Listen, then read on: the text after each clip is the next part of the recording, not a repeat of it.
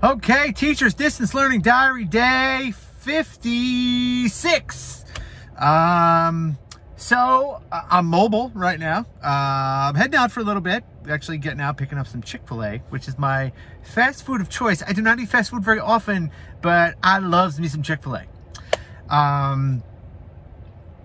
When it comes to changes, I think one of the things that I've always been willing to do is inviting people into my classroom, whether it be visitors to come and talk to my class, principal, vice principal to see what I'm doing.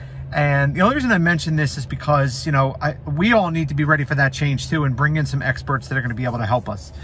You know, with everything that's been taking place in society lately, I'm doing a little roundtable discussion with my civics classes. I also invited my semester 1 students to come. I invited the guidance counselor, the principal, vice principal, to see if they'd like to come in and be involved in the discussion, because my children are in the 6th grade. My students are in 7th.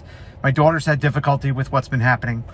And I just think it's very important for us to have these discussions and to invite people along who might be experts. I'm no expert in regards to mental health. I do talk about it often. There are things that I'm passionate about, but I am no expert.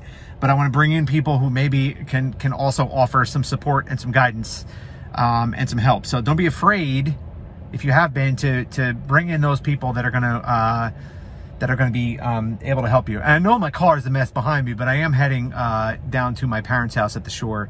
My wife and my kids are already on the way down. So heading out for a change of scenery. Even though it's Thursday, we're going to work remotely from down there. One of the advantages, I guess, of remote learning is we're going to just get a change of pace and get out of the house with my kids all cooped up. They're ready to get out and see some different walls. But there might be a walk over to the beach. There might be a trip to the Old Barney, the lighthouse on Long Beach Island. So we're looking forward to that and getting away over the next weekend. So my next entry tomorrow will be remote from one of my favorite vacation spots on Long Beach Island. I'm blessed to be able to go down there because my parents sacrificed and purchased a house down there years ago. So yeah, that's it for the diary for entry for today. Don't forget to like and subscribe. I'm going to like and subscribe to some Chick-fil-A in my mouth. No shame. And I will talk to everybody tomorrow. Peace.